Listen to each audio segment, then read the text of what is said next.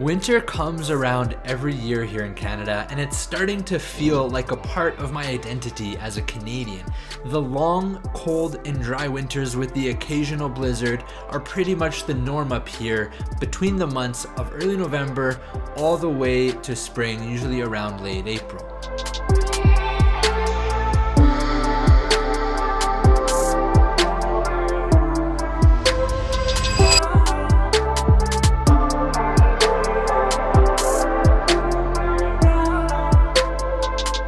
With that said, I was a little nervous when I sold my Subaru WRX as well as my previous two Subaru STIs to trade and sell up for the Toyota Tacoma because the Subaru handled the snow and the winter amazingly well.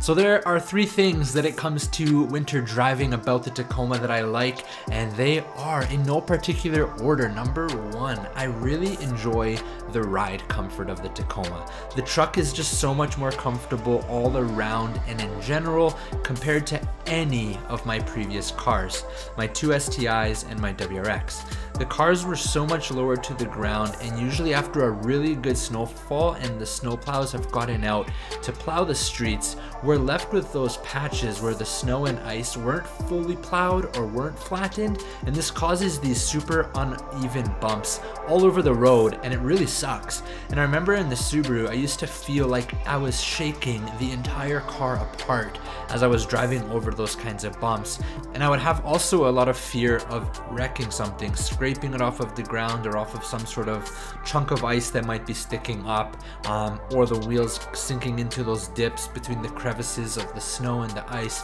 I had gone through a total of 4 front lips on the bumper on the WRX. Now, the very first thing that I absolutely loved about the Tacoma, driving it in the winter months, is that feeling completely diminished. You can go over all those bumps and the rough patches in the roads. You kind of feel them, like you know you're on it, and the truck does sort of kind of shake a little bit, but in comparison to any of the cars I previously had, it's just so much smoother. It doesn't feel like you're going to break something, and the added ride height is just a huge bonus.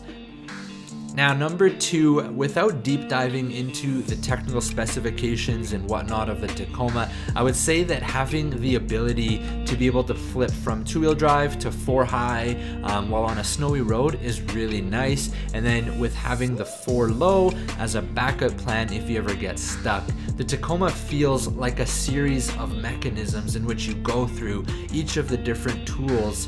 If you're ever stuck, you start out with 4-high, you go to 4-low, then you want to try their factory locking differential in the back, and then the ability to also shift from drive into the S mode, which lets you control the gearing to go down to a lower gear.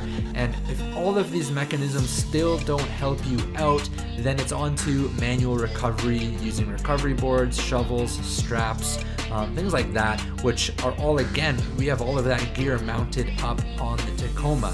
So being prepared is seriously the name of the game when it comes to adventuring in the Tacoma.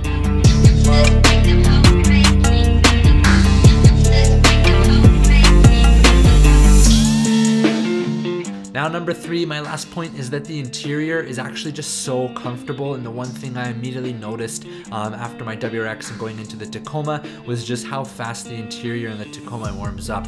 The actual heating system works so good, and I mean, I'm parked in the garage, but even before, the truck seems to isolate heat so much better than my cars did. And I'm not sure why that is, but in the past I would drive my car to work and the car wouldn't be warm until like 20-25 minutes after I had left driving on the highway. It was usually just getting warm by the time I arrived to work. Whereas in the Tacoma, I find the heat is so much more warm and kind of toasty within minutes. I'm turning the heat down like halfway through my commute. I don't have to have it blasting the whole entire time. Now, maybe something was wrong with the WRX, I don't know, but the Tacoma just feels so much more comfortable, especially driving through the mountains. I just feel like the shape and design of it and the interior cabin and the heating system just all works together so much better.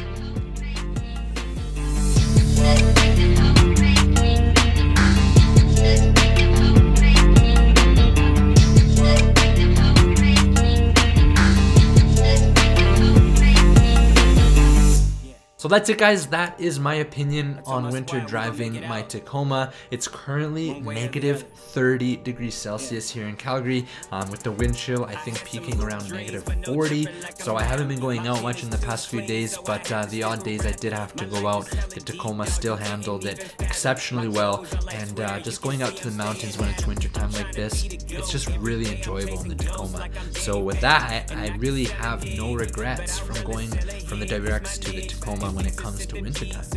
But if I can ask you guys, if you enjoyed this video, to please leave a like and comment something down below on this video. Just let me know what your thoughts are on winter driving, if it snows where you live, and how you like it. Thanks again.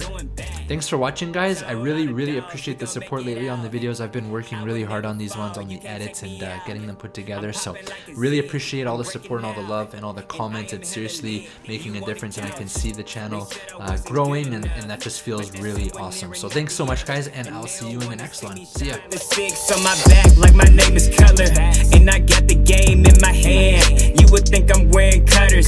They was sleeping on me like they tucked in some covers, but now I got everybody woke like they BLM. Now it's over like I'm pressing sim. It was looking dim.